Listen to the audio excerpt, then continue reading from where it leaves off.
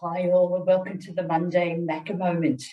We're still MacKa all over, and today we go to, I believe, the newest artwork of Mary MacKillop, a mural at St Agatha's Primary School in Pennant Hills, New South Wales. It's in the Diocese of Broken Bay.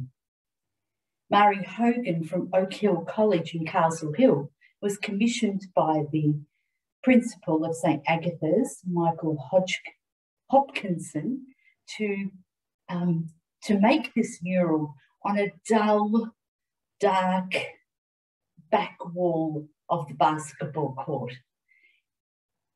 Michael wanted this to be lively. He wanted this mural to give, to commemorate 200 years of Catholic education in Australia, and how best to do that but to depict Mary MacKillop and Julian Tennyson Woods.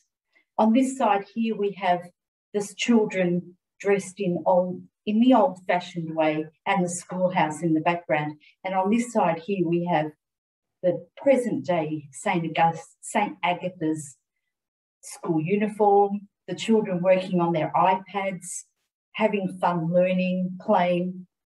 And you know, the grades 2 to grade 6 students haven't even returned to school yet to see this beautiful mural. They actually returned to school today, so how glorious it will be for them to see this. We have the Waratah, the national floral emblem of New South Wales, and we also have the Banksia here.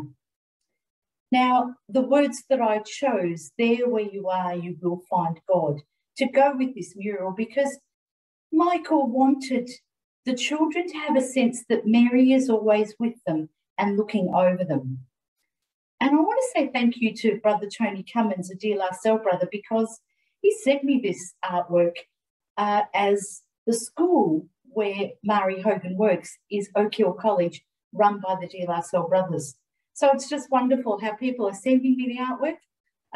We go on to Instagram today, so we rejoice in a number of ways.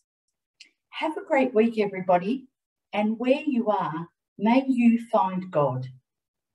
God bless.